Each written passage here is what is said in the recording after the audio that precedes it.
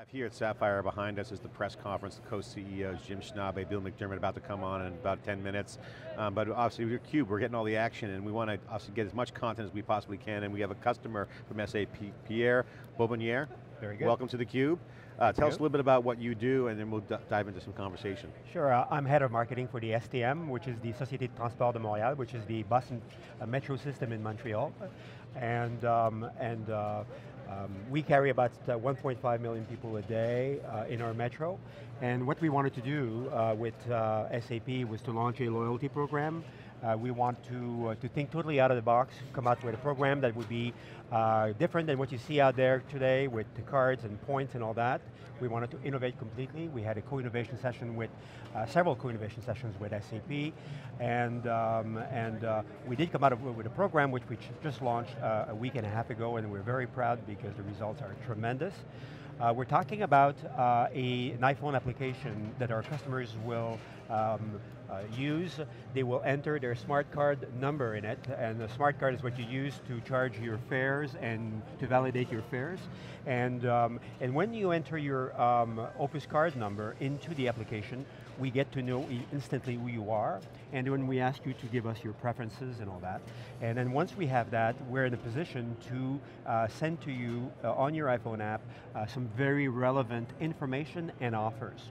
So therefore I can tell you that you spent, let's say, $20 too much last month on the public transit, and therefore recommend a monthly pass.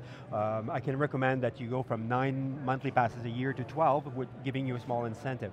I can tell you that if you take the metro at 8 o'clock in the morning and your nose is right on the window, that perhaps if you were to take it 15 minutes before or 15 minutes after, you would be sitting probably in the metro. So I can give you relevant, but also I can talk to you about what you could do to really improve your experience with the STM.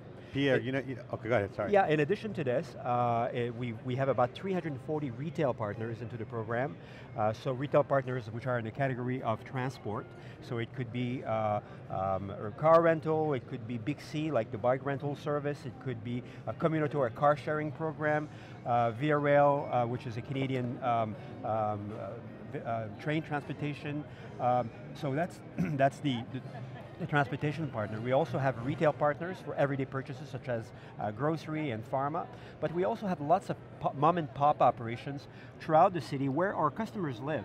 And these small mom and pop operations cannot afford to have their own loyalty program. They cannot afford to communicate to the people in Montreal, and therefore what we're allowing them to do through this program is to target this group of customers and talk to them and give them some offers. So examples of this is, I'm sitting on the bus 168 and I'm going to Nuns Island, which is a suburb of Montreal, and suddenly I've got a pop-up on my application saying, what have you decided to make for supper tonight? And by the way, we have a new arrival of lobsters from PEI, and if you check in now and show up within the next hour, we'll have a 20% bonus or saving on your lobsters. And we'll have the sauce that comes with that, we'll match the wine, we'll give you the baguette to go with it, and then we'll deliver to your home as soon as you tell us you're there. I'm hungry already. Well, I want some mussels too from PEI. Let's get some mussels and lobster. For the Opera House in Montreal, for example, 2 hours before the show, has 100 seats left. And these seats, as you know, are perishable, right? If they're not sold, they go empty. Yeah. So they tell us, why don't you offer that to your customers? The first 10 customers that will check in on the application will get free tickets. The next 10 will get a 2-for-1, the next 10 will get 20% off. So that's how you add value. The key here was instant gratification. We didn't want points, we didn't want people to accumulate points to eventually win something or get something. We wanted to have our partners to interact with our customers. I mean, advertising is now commerce, and for the folks out there watching might not know that SiliconANGLE, Wikibon, going back to 2009, was really one of the first media companies focusing on cloud, mobile, and social. And one of the things that we really saw was that with big data and with cloud, you can transform industries, and with mobile it's great. And you see things on the transportation side, which you're in, and we see things like Uber and these really high-flying startups.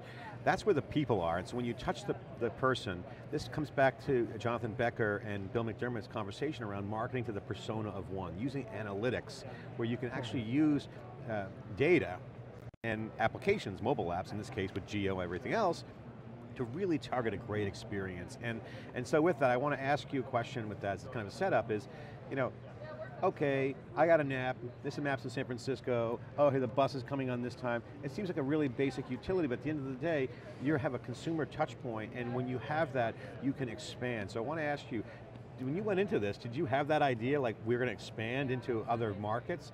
And because it seems to me that you've been enabled to go in and do so much more. Definitely. You know, what we wanted to do, the key phrase here is the right product at the right time for the right customer at the right place.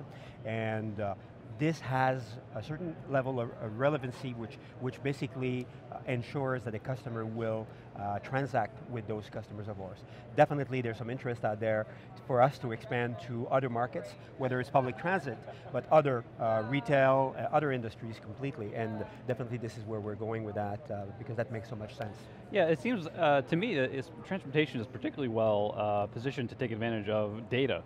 When you've got a smartphone application that you basically you know where all your customers are going, when they're going there, you can collect all that data, analyze it, potentially do some predictive analytics, figure out where they may be to help package offers that are most appealing to them. And one of the things we've talked about on theCUBE is while there's the tension a little bit in the big data space between kind of privacy concerns, but also consumers want targeted offers. So if you can, as a service provider, if you can use all that data you're collecting to put offers in front of people that are really relevant, that they want, they'll be less inclined to be concerned about some of the privacy issues. How do you balance those types of issues among your, I guess, riders? Has that been an issue at all, and how do you approach it? That was one of the first objections that we discussed with the SAP people is we have probably one of the strictest laws in the world about privacy. So we wanted to do this so that the customer really didn't feel that Big Brother's was on his back. And what we've done is, like privacy laws require that anything that you collect on a customer has to be critical, mission critical to your enterprise. Well, what we've done is we've separated the data. So anything that is mission critical to the enterprise is in one database, and whatever is preferences and information on that customer and personal information is in another database. And there's a Chinese wall in between the two, and these cannot talk to one another. So I cannot go back to one individual with all of this information. I can go back to a segment of my customer base and send them some offers. And this way we manage to satisfy our lawyers and make sure that our customers don't feel that we're going beyond really what we're allowed to do. And I wonder, as a marketer, we hear a lot about really big data and analytics is really changing the way people do marketing. It's changing, we've even heard that the CMO and the head of marketing inside enterprises is really going to start to be the lead buyer of technology, essentially, even over the CIO, and we're seeing that shift now. I wonder if you could talk from your perspective how the emergence of new technologies around big data, cloud, social and mobile are changing the way marketers operate. How has that changed your mindset about how you do your job? Well, for us, it's a completely new way of looking at things. Public transit, you wouldn't think that we're great marketers, because we deliver a service and that's it. But we need to think beyond that. We need to think beyond who we are and try to see how we can really improve the experience of customers. And by doing this, by understanding really our customers, we can generate loyalty. One of the big issue in public transit is that our customers come and go. Every year there's some people leaving us, new people coming in, and we want to understand why they're leaving us, and these new customers coming in, why are they choosing us, so that we can basically set all the right buttons really to attract more and more consumers, because that's our goal, is to increase ridership, if you want.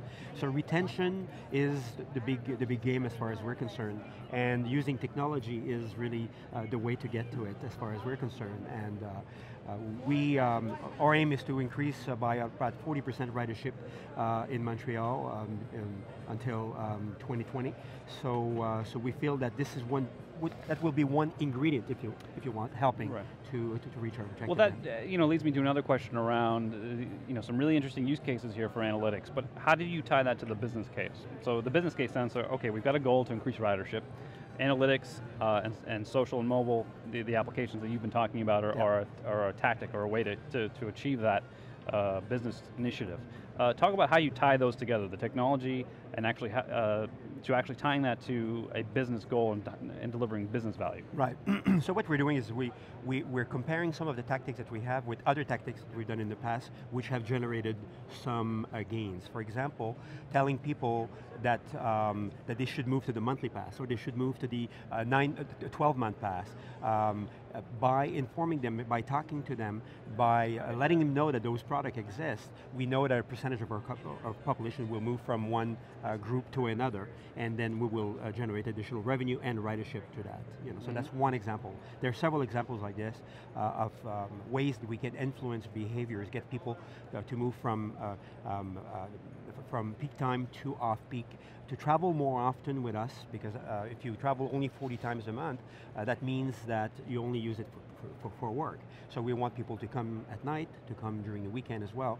So by talking to them, giving them incentives, we'll get people to use it more often and therefore achieve those larger objectives, if you want, from a marketing standpoint. Very good. Pierre, how did SAP, with their co-innovation, get you through your spot? Because I think you're a great example of, again, this transformation. Yeah. Where you have a business opportunity on top of what you built. Yeah. How did that all come together? Well, we're, as I mentioned earlier, we're a very conservative type of organization, right? And therefore, they've allowed us to brainstorm, to blackboard, yellow stick it, and come up with a methodology that would ensure that we become very innovative in our ways. They basically created an environment really that made it possible for us to spell out truly what we wanted to do and where we're headed, and come up with some solutions to objections that we had from either our lawyers or different regulatory groups to arrive to where we are right now. And also to come up with some ways that what we're doing is attractive to retailers.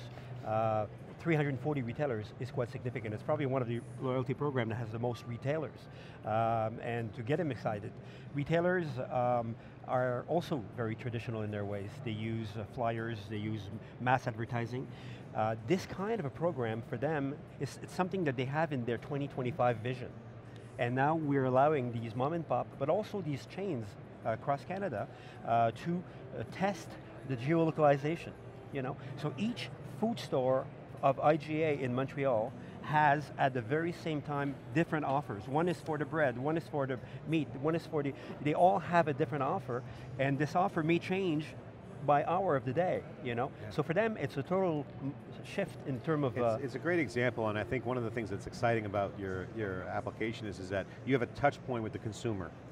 With transit, so that's a real good penetration. So there's some utility there. Yeah. So, but that's not just the business model. You have a retail back end now. You're expanding out on that touch point by providing additional value that might not have been available without mobile and big data. So, hey, kudos to you guys. Congratulations. Thank you. I think it's a great example of what we've been saying about other opportunities for other customers that might be looking at how do I evolve and modernize my business and get new opportunities, new growth. So the question for you is, what advice do you have for other folks out there who are sitting there saying, hey, I have access to customers, consumers, how do I create a business model and a technology framework around this co-innovation? What advice would you give your peers? Well, do sit down with your experts in IT, that's for sure, but also go out of the box, try to come up with ways really that will ensure that you can really spell out what you're trying to achieve, but without these limitations that we always have in our mind,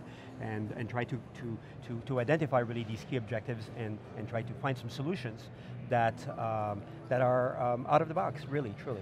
Okay, we're here live in the press area in the Global Communication Center. This is SiliconANGLE's exclusive coverage of Sapphire. Now behind me is the co-CEOs about to hit the stage, and we're going to cover the press conference live here on SiliconANGLE.com. We're going to go do some schmoozing with the CEOs. We'll be right back, but also watch the press conference. We're going to be carrying it live as they get set up. We'll be right back with more interviews after the press conference, so continue to watching, and thanks for watching. We'll be right back.